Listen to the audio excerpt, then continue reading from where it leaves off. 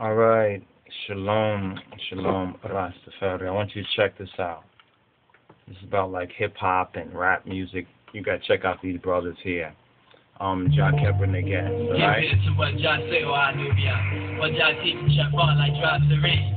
Jah word shall distill like dew, like rain upon Jah grass, and like Jah showers on your plants. When I anointed, call aloud the name of Jah, I shall respond, praise to Jah, Rastafari, Haile Selassie, I, Jah Areta, whose work is for I but perfect, and whose ways are for I but just, a faithful God who does no wrong, righteous and true. It's Jah, Rastafari, Haile Selassie, travel through the other world, came to rule in this game, paying dues to maintain. It's just a high price, it's just like a fortune and fame. Play the lame thing, this ain't the damn fake thing, this ain't the damn fake thing. Travel through the other world, came to rule in this game, paying dues to maintain.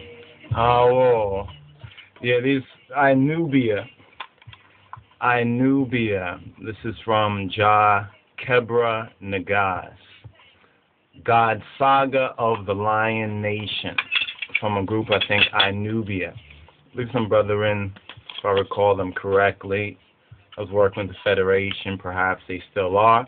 Hopefully they're still doing music, but this particular album right here, that we just let you hear the intro of it, this is a very, this is some real good hip-hop, if you want to talk about hip-hop and rap music and performing in Africa, because we put up that link about Nas and Pharaoh speaking on why black African American US based artists, so forth and so on, don't perform in Africa.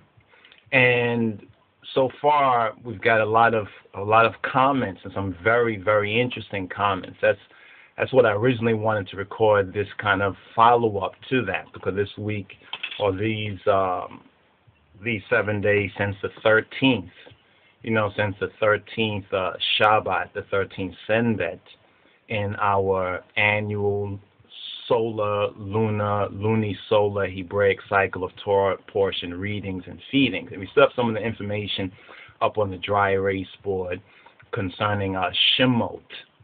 Shemot is the 13th Sabbath in the cycle of the Torah portion readings and feedings. And now that came on Friday the 13th, actually Friday the 13th. So we thought this is very interesting. This is, some would say, weird, or others might say it's prophetic.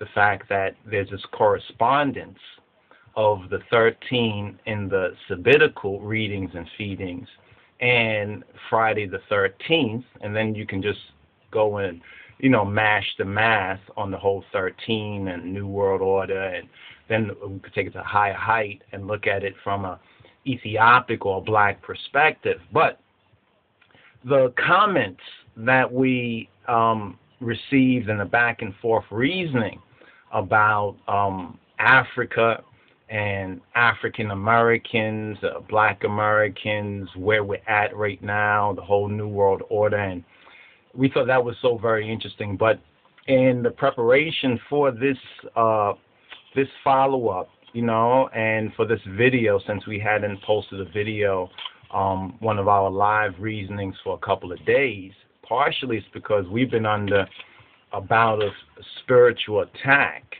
and no doubt many of y'all have also been under spiritual attack from within, within your own head and heart, and what you got to go through and what you've been through and who you are, and from outside, from the world, from so-called friends and so-called families, past, present, and So in the meditation, our own personal meditation, there's a lot of different points of reasoning and lecture that we wanted to follow up on, particularly this sabbatical reading and feeding concerning Shemot. We touched on it briefly a couple of days ago, and of course there's more to the story, the book of Exodus.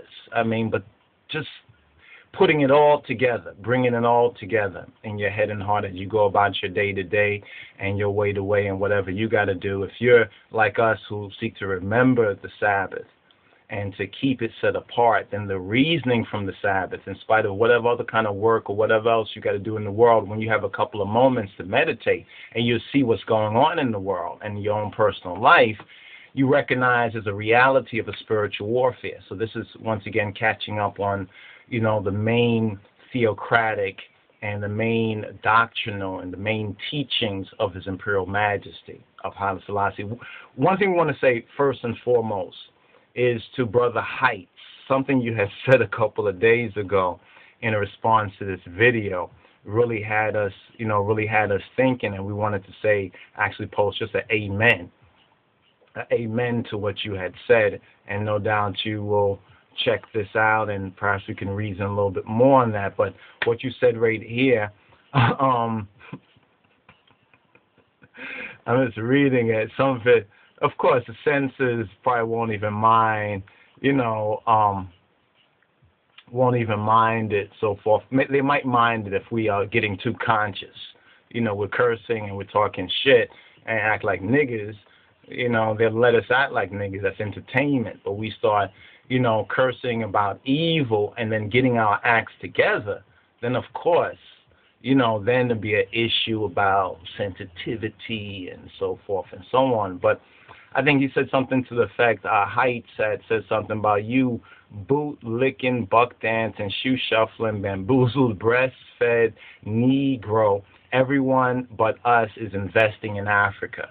Everyone but us. I thought that was one of the very beautiful points. I mean, yes, some may take issue about the language, so forth, but really it's probably more about the point, because the main point is very clear, no profanity in it. Everyone but us is investing in Africa. Everyone but so-called African Americans and so-called blacks in the Americas and the Caribbean is investing in Africa, cause straight up, we is fucking bitches. Fuck this man. I'm tired of fucking niggas and they chicken shit behavior. Stop being such fucking pussies. I guess in the Nas and the Pharaoh, I'm thinking, what Pharaoh is. You know what Pharaoh is? Look it up. You understand? Look up a Pharaoh. Not Pharaoh. We blacks have to start articulating better, than we are, because these languages, ancient, past, and present, the key is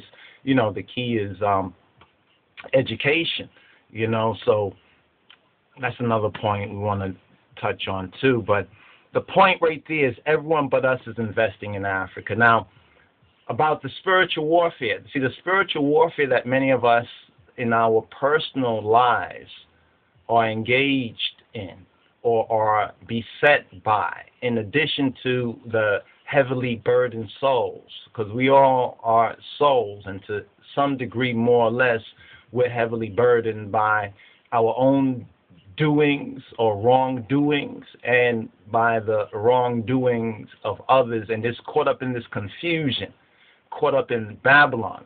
And we want to recommend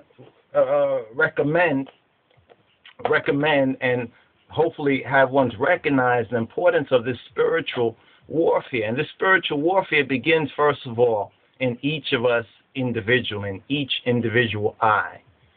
First thing is each individual I must seek to align themselves with the Most High. With the Most High. A lot of times people are looking either for organizations or they're looking for groups of folks to hang with so that they can, fall back instead of step forward.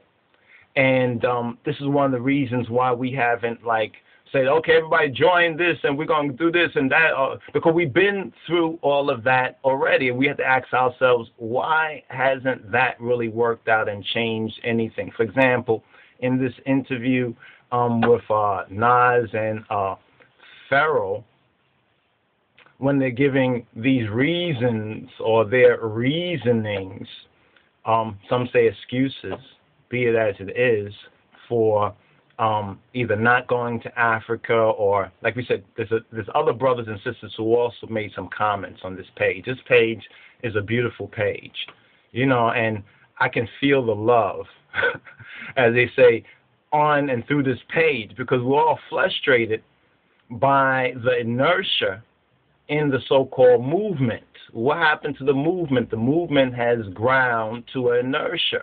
And that's because the bigger issues, and the bigger context we haven't dealt with, our so-called leaders. Isn't it the most interesting thing? And this is a point aside, but it's also a point that someone else, hopefully brother, sister, someone else can follow up with it and keep the discussion going on this point, because it's a very important point that we as black folks,